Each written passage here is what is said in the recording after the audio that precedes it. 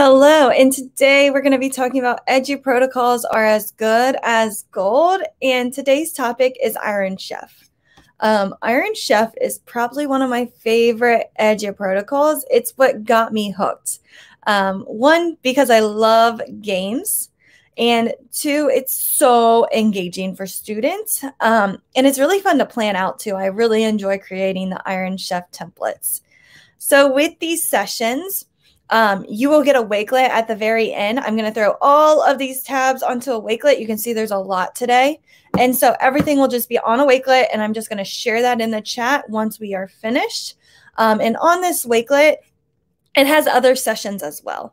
So you can go in and you can see like the one that we did before, Sketch and Tell. There's an intro to Edu protocols, and then there's also thin slides. And this just keeps on adding as we do them.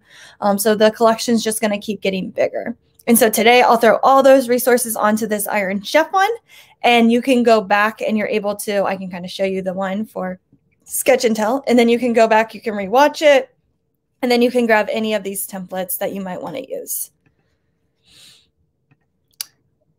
All right, let's go ahead and look at Iron Chef. So me and Megan Fernie, we did a session together at the Edu Protocols Worldwide. And of course, we chose Iron Chef because it's my favorite. So during this session, this is kind of what Iron Chef is. It's one source, and it's a jigsaw type of activity. So students are maybe looking at an article, and one student takes paragraph 1, paragraph 2, paragraph 3, and so on. And then it's a jigsaw activity because they're kind of taking that information and then they're teaching each other. Or maybe it's some type of unit that you're working on, like fractions, and one kid takes adding, another kid subtracting, multiplying, and dividing, and then they're comparing like what's going on. They're finding facts and images about the topic, and then each student typically gets one slide each. Now, I have seen where groups might work together, and maybe you would rather do that rather than like that jigsaw type of activity, and that's totally okay. Also, students typically get 10 minutes. I've also seen teachers adapt the 10-minute rule, but typically there is only 10 minutes involved. But again, I've seen teachers kind of adapt depending on their students and what they kind of need. And then every single student is going to have like a secret ingredient. And this secret ingredient could be an image, it could be a quote, it could be a meme, it could be a GIF. It just kind of makes the competition a little bit fun. It's just like when you're watching Iron Chef live, their cooks are cooking, and then all of a sudden it's like you have to add pineapple into this recipe, and it might not go well with the ingredients that you have. So again, it's just a lot of fun for your students. Each group then will present. Usually it's no more than 2 minutes. So they're just going to real quick go through their slides and share with the class what they kind of learned. So that's when your jigsaw project like really comes into light, because the kids are sharing, I did this part of the project and this is how it relates to that part. And so here are just some templates. Again, I'm going to share all of these tabs on a Wakelet so that you'll have access to all of them. And on here, it's just like what, how, so just kind of what I quickly explained to you. And then again, that special ingredient. Just going over again, what is Iron Chef if you need a recap in writing. And then this is a way to organize all of your groups, which we'll talk about at the end because it can get a little bit confusing. So one of the first things I like to do is we'll show the students up in this table what group they're in. So I might make like another row and then just start typing names in here.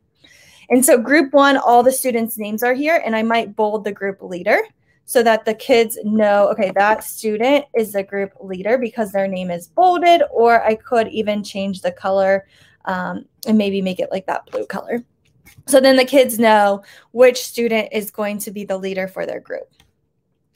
Then I usually play a timer. So then I'll play some music and a timer, and I say, when the song is over, I am going to start that 10-minute timer. So you have a little bit of time to get with your group, make a copy of the presentation, share the slides with your team, and then give every single group a task that they're going to work on. So deciding who's going to work on which slide, who's going to do what, and just kind of splitting it up that way. If we finish early, we're going to help each other. So really giving clear directions for the students.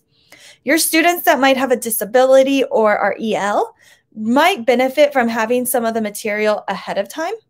And so you might, if it's an article, you could give it to them the day before, and maybe they read it for homework, or they read it during their tutoring time or some open time where they could listen to it, just to give them a little bit more processing time. That might help some of those students. Then it just goes over how to share the slide. So group leaders will make that copy. They're going to rename their copy. So they're going to go to File. They're going to go to Make a Copy. And then they're going to rename it, the group number. It's really nice to have these protocols on how to name it, because if you're going back or you're trying to explain like, okay, this was what group, it's easier for you as the teacher. And then they're going to share it. And then I always have the kids share it with myself as well. And then I want to make sure that the students that are in the group are able to go to the Shared With Me folder, and that's where they'll find it. They can also go to their email and they get that email notification. And then we start the timer. So for this one example, we did 12 minutes. Again, it doesn't have to be that 10 minutes. Just know that most of them are probably around 10 to 15. And I keep the timer up as the students are working.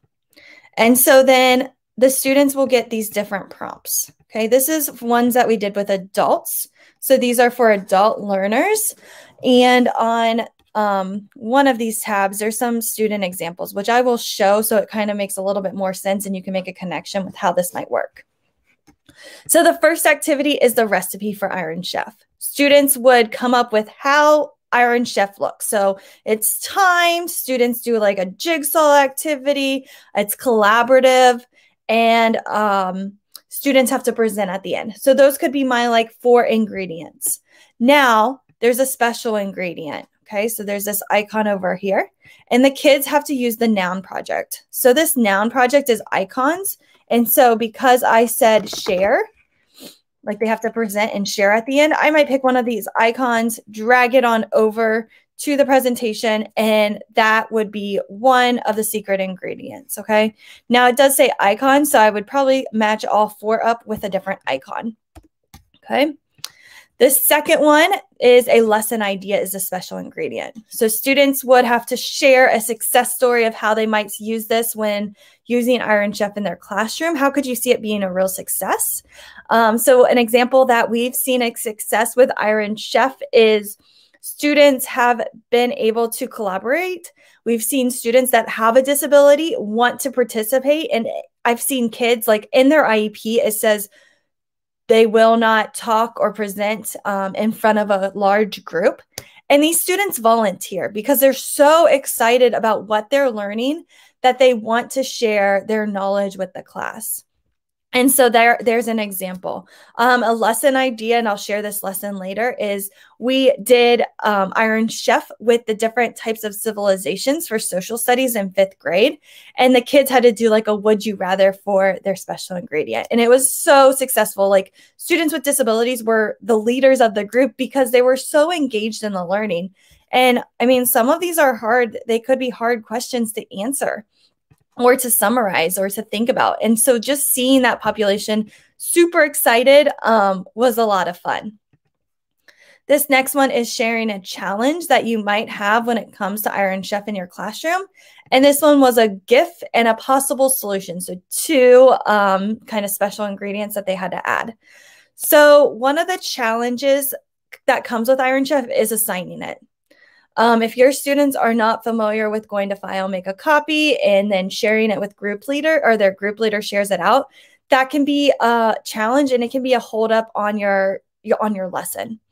So really being strategic about how we do this, and I'm going to show you a solution later. So I'll do my special ingredients later for this type of challenge. But again, that's like the biggest hurdle. You could assign it in Google Classroom and then pick like random students as groups.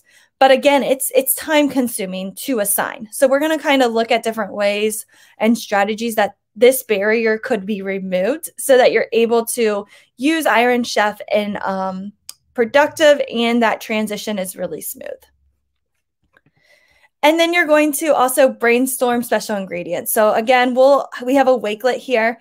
And just again, part of this challenge was getting just ideas about what could I use as a special ingredients? Because sometimes you're planning and you're like, I don't know what I want these kids to do or what kind of connection. So I have a whole Wakelet of different ideas that I add to as I think of different things or I see different things on Twitter.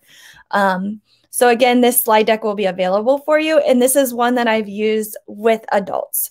And it's just a fun way to get adults to do it, because I think so many times when we actually do it, especially myself, I want to use it in the classroom because I've seen it done. I've seen it as the student. I know what roadblocks my kids are going to come into, and I can just kind of quickly go over what I need them to do.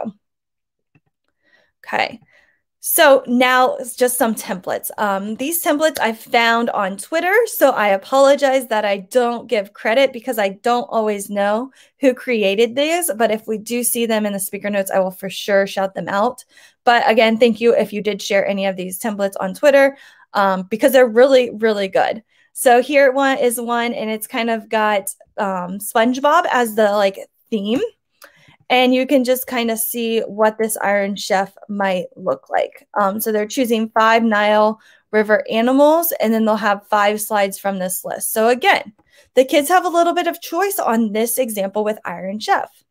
So again, they're picking 5 from this list, and then they will create their slides. So bullet point number 1, the habitat, what available food sources, what plants, building materials, that kind of stuff. And then ideas for bullet point number 2, the movement. And so it kind of has a frame for them, but they get to pick their animals. And then there's that secret ingredient, and it's a fun fact. So again, just really fun. This one does look a little different than the one that we had, but it's totally easy to use in your classroom. And I love that this one gives the kids some choice because they're choosing one animal.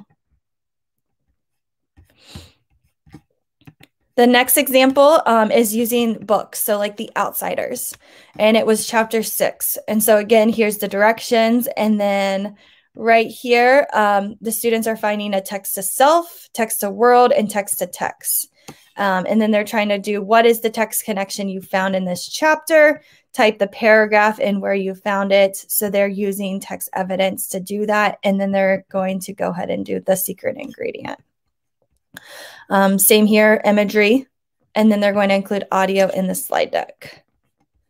And then this one, they're going to include a GIF, and they're finding something that was new or surprising information in this chapter.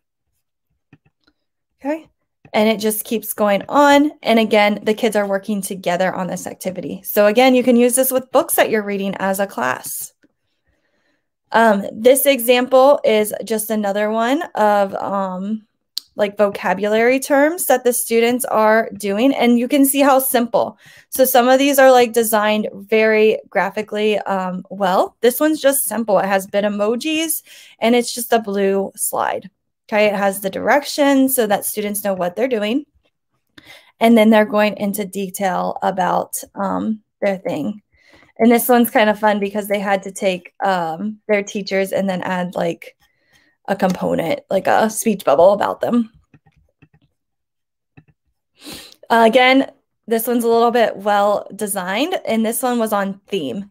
So what is theme? What helps you determine a theme of the story? And this one was really cool because this one was about theme, but then this one was about main idea, and then this one was on inferences. And so these 3 different presentations were used in the same class period. One group had theme, one group had inferences, and one group had main idea. And so your jigsaw gets even more bigger because the students are teaching each other about these different topics. And the teacher used different data points to strategically group the students. So the students that needed help with the different topics were on that slide deck. And then this one is like with insect groups. And so again, there's a secret ingredient, and the students have all these slides that they have to do something with. This teacher provided resources in the speaker notes for the students so that they're not searching Google completely, and it's kind of a defined search experience for the students. So I wanted to just show that example. Let me make that bigger. There we go. Okay, this one, again, is on a book. And so the students could watch this like trailer, and then they have their secret ingredient was a Fortnite dance. So again, it doesn't have to be completely educational related. You can do it to engage your students. So they put their title and name of the myth. They added 3 bulleted facts, busting the myth here, and then they added a pictures for the proof. And so then there was like 6 different things that they had to do on each slide. And then they had to add their Fortnite dance. This one's a lot of fun too, the different types of government. So the groups have to write the definitions, examples, describe in 4 sentences, put an image, and then their special ingredient is they have to address a problem. So some type of problem that's happening in that type of government. And I love this layout. We'll see this layout again, but it's just so simple for students to just kind of add where they need to add their work at. And these are all able to be customized. So if I wanted to change any of this, I would go up to slides, edit master, and then I can change this word definition to maybe something else if I wanted my kids to do something else with the topic. This one's with the Goonies.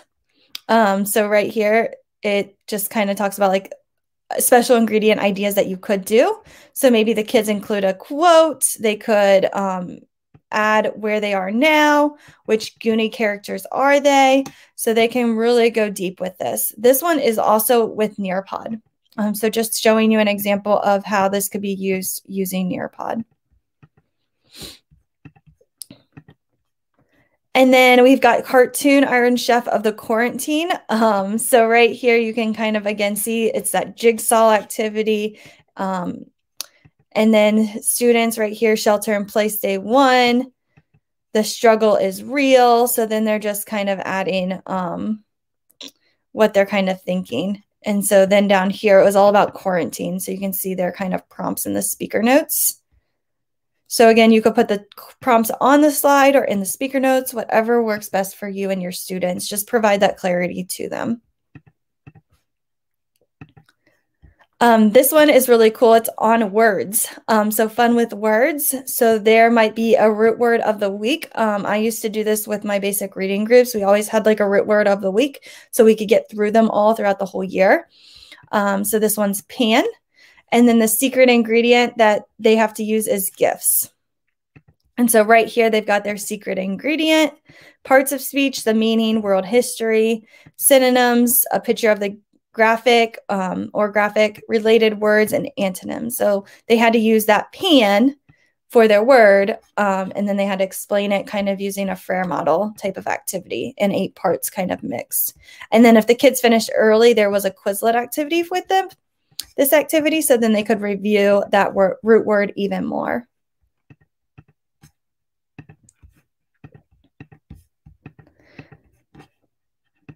This next one is with Egyptian gods.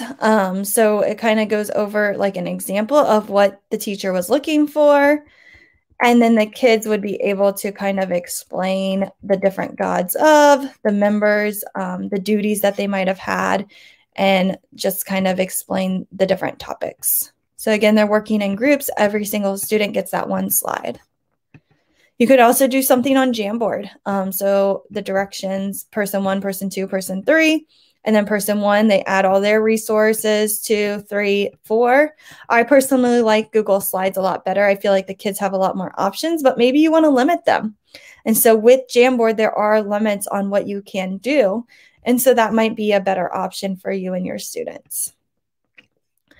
And then again, here's this template. It kind of pops up again, but this one just talks more about mysteries in Egypt. And so you can go to kind of just see more examples and resources that are available with this Iron Chef.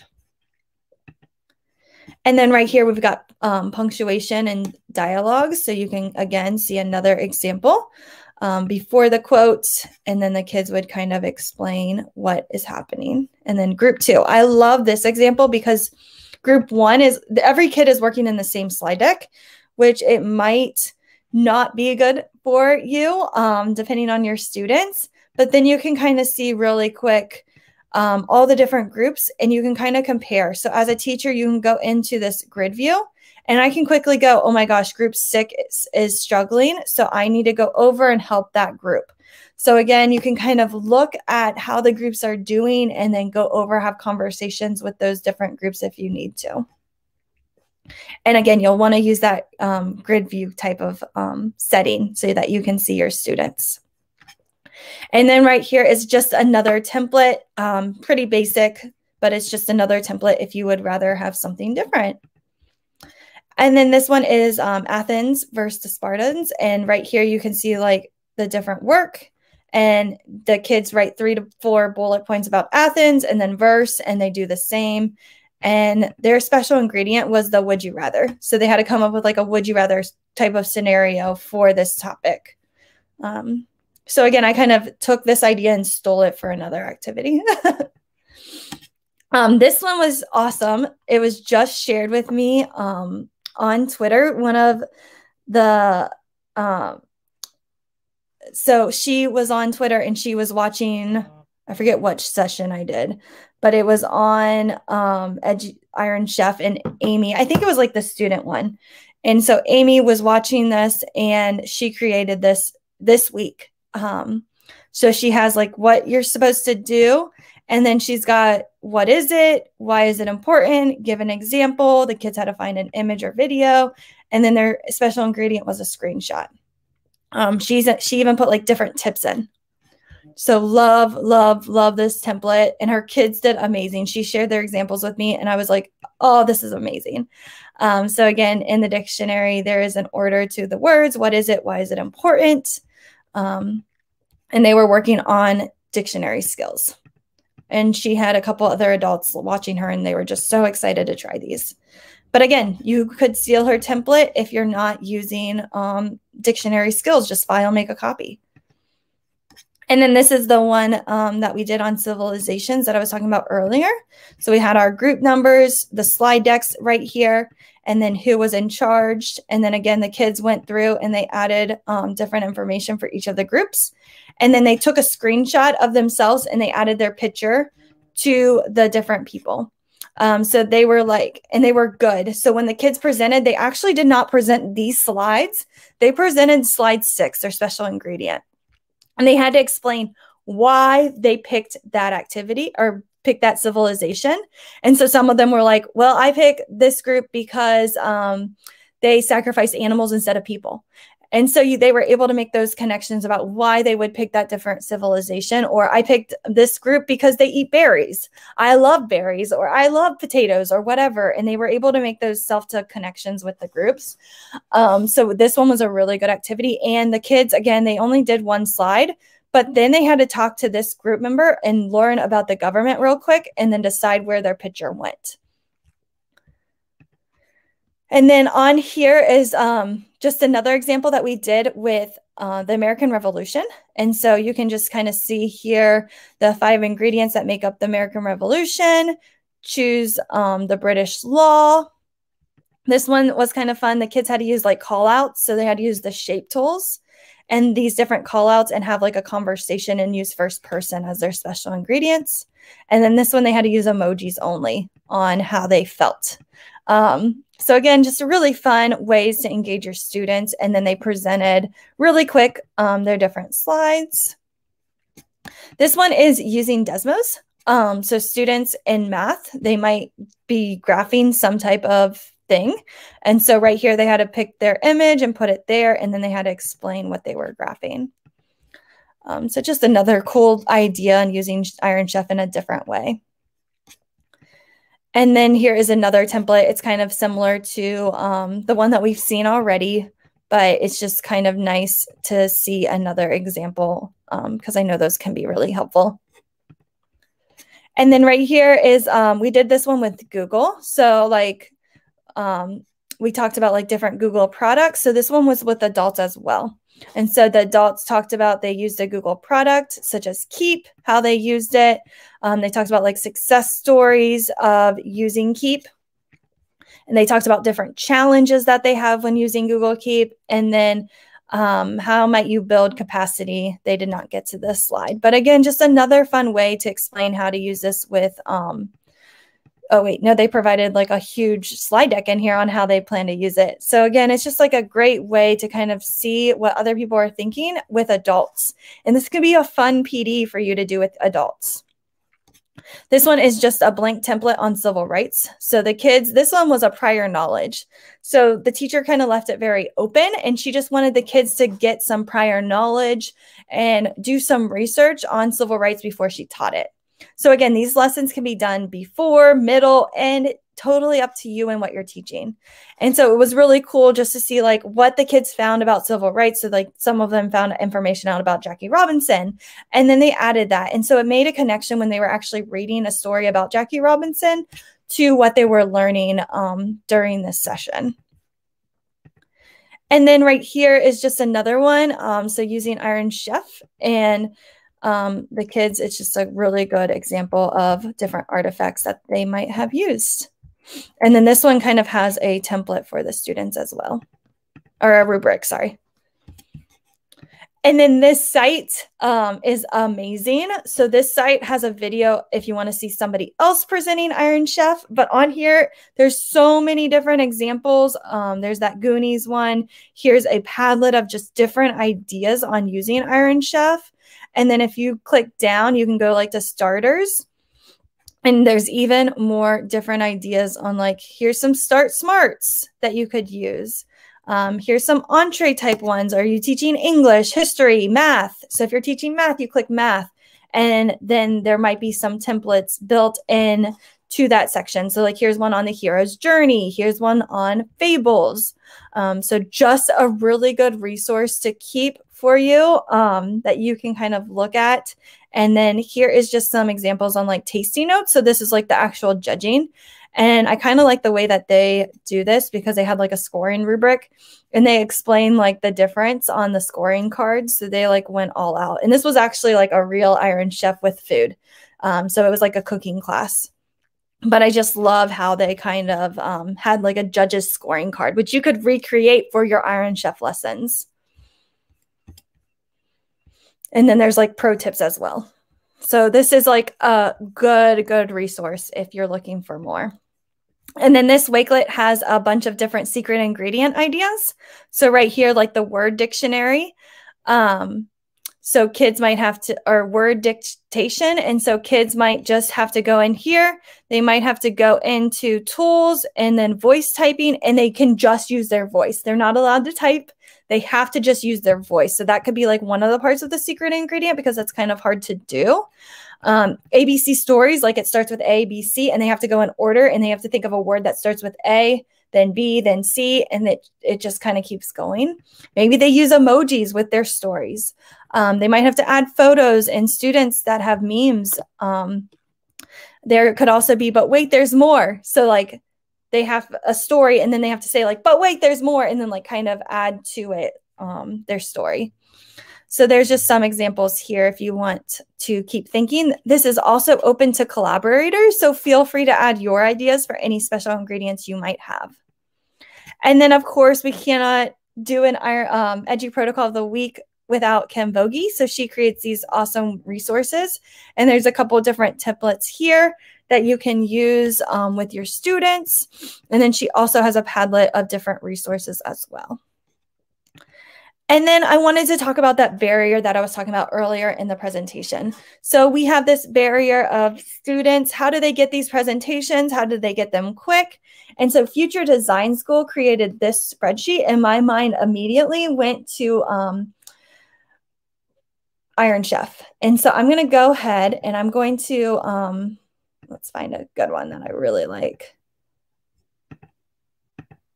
This one. I'm going to go to File, Make a Copy. I'm going to move this out of this folder. Okay, so the first thing you're going to want to do is you're going to want to have your template all set up the way that you're ready for your kids to see it.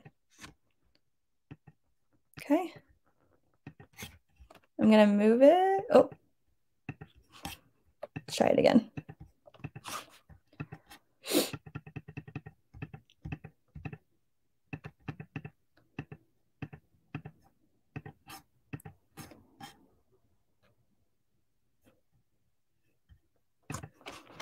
And you're going to want to create a folder in your Google Drive. So right here, I've got my folder.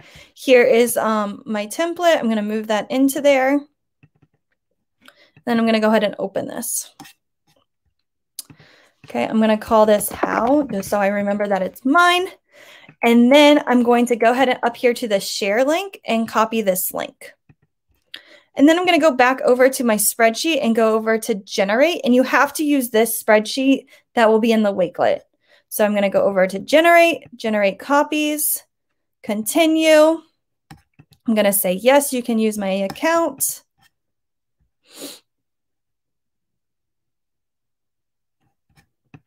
And then I'm going to click it again. Okay, I'm going to name my file. So this is Iron Chef Words. And then I'm going to paste that link to that file that I wanted to make a copy. Okay, now we're just waiting for it to run the script. And so if I go back in here, I can see group 1, group 2, all of these groups are being created. So again, I don't have to go to File, Make a Copy. All my copies are being made for me. This is a huge, huge time saver. Because before I was copying all of these different groups, and I could even change it. If I wanted to name these groups, I could change these groups. If I wanted partners, I could write the partner names. It does not have to be group 1, group 2. Like you can make this customized. Whatever this says though, is what is going to be made in the file. And then remember we named it Iron Chef Words.